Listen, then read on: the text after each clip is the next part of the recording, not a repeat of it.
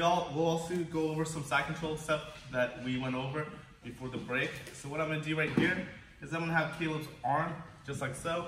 And again, scoop your partner's arm with your leg. If you guys have a hard time scooping your partner's arm with your leg, okay? You can use your arm too, but I prefer if you guys use your leg. So grab the tricep, pull it up. Now we're in a normal side control here. Okay, I really like teaching this move to kids because it's very good for self-defense and they don't get in trouble at school.